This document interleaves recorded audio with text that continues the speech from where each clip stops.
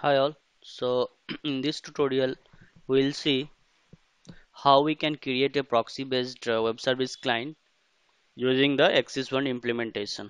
Will I have listed out the steps that we need to follow here. So I will follow this step using the Eclipse IDE one by one. Okay. So let's get started. So let me go to the Eclipse. So first step is create the Java project. So let me create one Java project in Eclipse.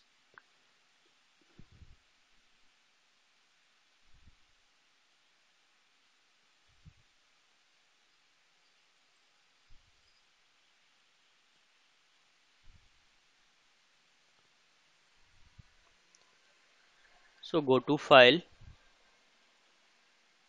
new, and the Java project.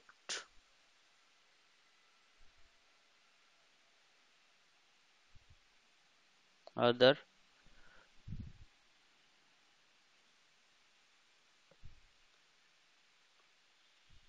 Java project. Next,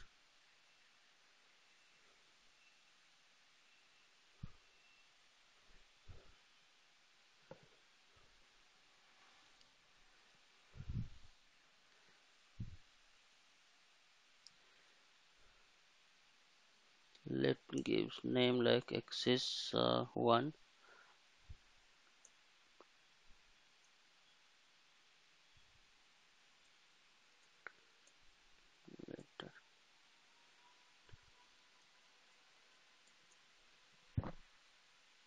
Client calculator service client.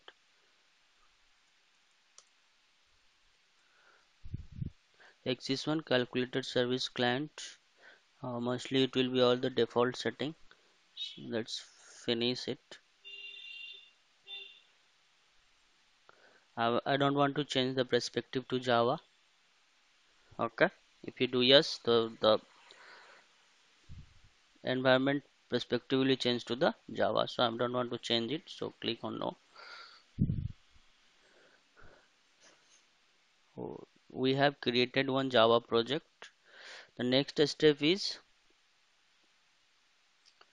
go to the PPT, copy the WSDL file into client project or use the WSDL URL. So next step is to use the WSDL file or the WSDL URL into the client project. We have to paste it. So I'm going to this calculator service client. I'm going to call this Axis1 calculator service. Okay, so I have already explained this how we can create this service. So I am going to call this service only in this client calculate service client. So I am using this WSDL for this service. So go to web content and then WSDL and then copy this WSDL file and then paste it in the client project Java project. So I pasted it. So now I got the WSDL file. Now the next step is to generate the steps or proxies using the Eclipse. Okay, so how we can do that? Let me go to Eclipse.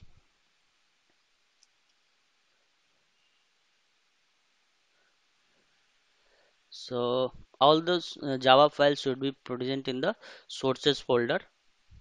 So I am going to create one stubs using the Axis1 implementation. So I have to click on source and then right click and then new and then go to other. Okay, and then go to web services, web services. Under that you will see web service client. Okay, and clicked on web service client. Next, then we need to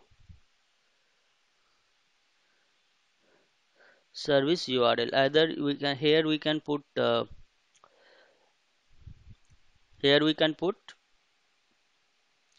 WSDL or the service or the complete WSDL URL or the um, WSDL file. So let me put the WSDL file. So browse it,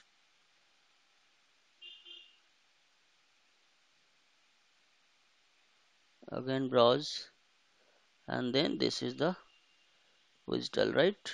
So let me check that, select that, and then OK, and then this configure the server Tomcat 8, and then Axis1, it is already by default it's selected, so I'm choosing it again, and this is the client project name, that is Axis1 calculator service client. And now click next, and then finish it.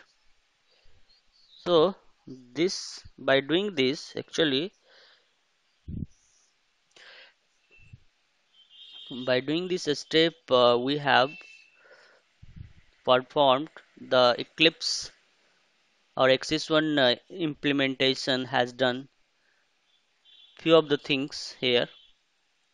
So the first thing is like it added all the stubs.